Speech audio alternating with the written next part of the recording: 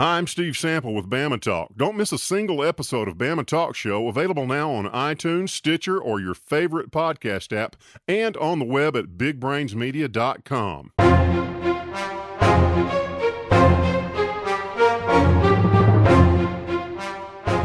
This is your Weather Extreme video for Sunday, December the 8th. I'm meteorologist Brian Peters. Thanks for tuning in. There's a look at the temperature trace at my house, and it certainly hasn't been going in the typical diurnal fashion of varying from highs during the daylight to lows at the early morning sunrise time. And kind of interesting, it seems like since yesterday morning, the temperature has basically been on the increase.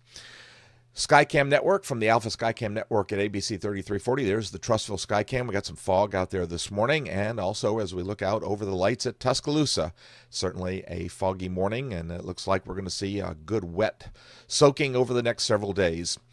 Culprit in all of this appears to be a combination of the ridge over the I guess you'd say over the East Coast or just off the East Coast, as well as a trough over the Rockies, and that is pinching a band of moisture from the Pacific all the way up into New York, and that is creating some interesting problems. We've got a little surface low moving through the flow here that is helping to create some interesting weather across the area. As you look at radar, you can see from the regional radar there's a good deal of precipitation over parts of Kentucky, Tennessee, and the Mid-South area, and that is responsible for a good deal of winter weather advisory stretching all the way from central Texas all the way up to New York, as well as some winter weather advisories up there just to the west of Lake Michigan.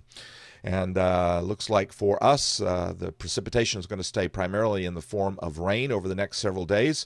And for the rain through Wednesday morning, it looks like on the order of 1 to 2 inches is going to be highly likely for most spots.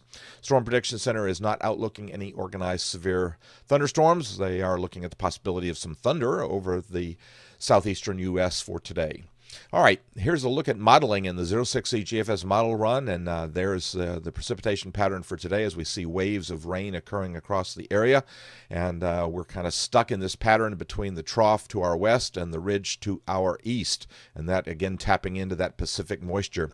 The pattern just doesn't change much on Monday as we do see kind of different little waves moving through that flow, but we're hanging back a trough over the Rockies, and that just keeps things kind of wet between the two systems across the southeastern U.S.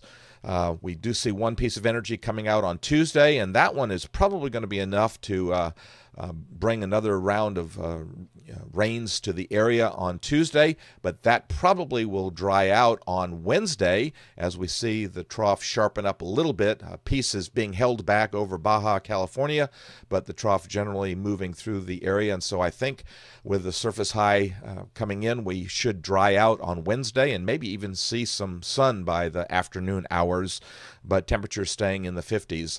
Thursday, that trough moves on by, and we have a bit of a northwesterly flow, so don't look for temperatures to warm up that much, but it does look like we should be dry as the surface high settles in over the Ohio River Valley. We stay that way on Friday, but moisture begins to return to our west on Friday over Texas and Oklahoma, and so as we see on Saturday, another low-level trough coming out of the Four Corners area, and that will be responsible for helping to create another wet pattern for next weekend. So we're just kind of stuck in this really fast-moving flow with just weather systems and rain every few days. And by Sunday, a week from today, we see that maybe we could be drying out once again as we come under a little bit of a weak ridging.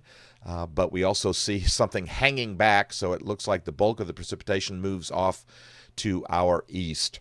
Looking out into Voodoo Country, the flow remains pretty fast and furious. It does flatten just a little bit, but still you can see that substantial trough moving through the flow over Oklahoma and Texas.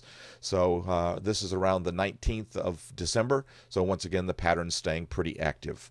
Well, that'll do it for the Weather Extreme video for this Sunday. James Spann should have the next one posted first thing on Monday morning. In the meantime, congratulations to all the folks at Auburn for the win over Missouri yesterday. Congratulations to my team, Florida State. Looks like Florida State and Auburn are meeting for the national championship, so that could be an exciting game.